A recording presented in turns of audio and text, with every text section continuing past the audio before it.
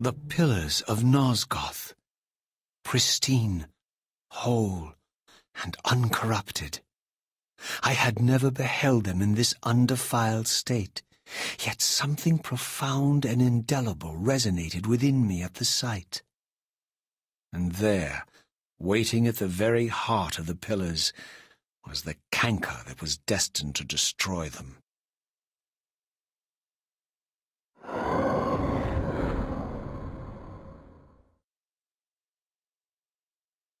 I know you're there, Raziel. Mobius led me to you, Kain, though I might have guessed you'd meet me here. And if Mobius told you I was hidden on the underside of hell, would you throw yourself into oblivion to pursue me? Mobius trawls for the ignorant and unwary, hauling his gasping prey from the streams of their destinies. Stay out of his net, Raziel. Spare me your elaborate metaphors, Kain. I have pursued you here for one purpose. You will pay for your betrayal, and balance will thus be restored to Nosgoth. And whose will is satisfied then? The will of Raziel or Mobius? Would I be better manipulated by you, Kain? Now, turn and face me. The chase is over. This isn't a chase, Raziel. We are merely passengers on the wheel of destiny, describing a perfect circle to this point. We've been brought here for a reason. I've seen the beginning and the end of our story, however, and the tale is crude and ill-conceived. We must rewrite the ending of it. You and I. Face me, Kain. Even you shouldn't die a coward's death. Isn't it customary to grant the condemned a final request? I recall no such courtesy from you. Indulge me, Raziel. All I ask is that you listen. This is the sublime moment of our undoing, Raziel. The ineffable fulcrum upon which swings the entirety of our history. This is where all of Nosgoth is betrayed. In this instant, Ariel, the Balance Guardian, is murdered by dark forces bent on overthrowing the pillars. Her spirit is just now tearing free, lost in the ether, trying to find its way here. You have already seen how she comes to haunt these pillars. Bound here by your refusal to die. You are the reason this land becomes diseased. As long as you remain alive, you condemn Nosgoth to an eternity of decay. Be still, Raziel. See this. As Ariel dies, I am being born to take her place as Balance Guardian. Such is my destiny. My God.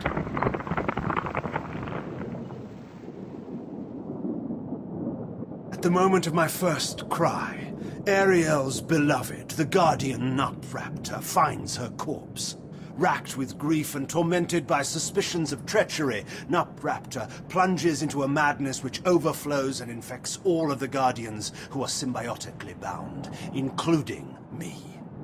The repercussions of Ariel's assassination were expertly calculated. The entire circle descends into madness, and I am tainted at the moment of my birth, instantly rendered incapable of fulfilling the role destiny has prepared for me. Shall I show you the same mercy you showed the rest of the circle, then?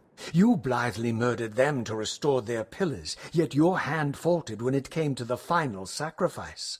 What makes you exempt, Kain? You're merely the last man standing. Why condemn me for simply carrying out what you hadn't the courage to do yourself? Let's drop the moral posturing, shall we? We both know there's no altruism in this pursuit. Your reckless indignation led you here. I counted on it. There's no shame in it, Raziel. Revenge is motivation enough. At least it's honest. Hate me, but do it honestly. 30 years hence, I am presented with a dilemma. Let's call it a two-sided coin. If the coin falls one way, I sacrifice myself and thus restore the pillars. but as the last surviving vampire in Nosgoth, this would mean the annihilation of our species. Mobius made sure of that. If the coin lands on the reverse, I refuse the sacrifice and thus doom the pillars to an eternity of collapse. Either way, the game is rigged. We agree, then, that the pillars are crucial and must be restored. Yes, Raziel. And that's why we've come full circle to this place. So after all this, you make my case for me. To end this stalemate, you must die so that new guardians can be born. The pillars don't belong to them, Raziel. They belong to us. Your arrogance is boundless, Kain.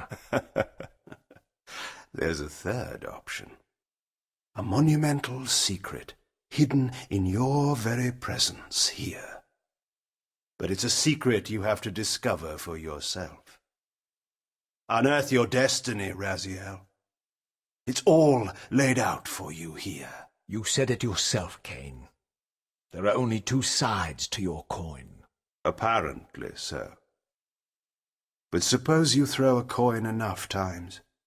Suppose one day it lands on its edge.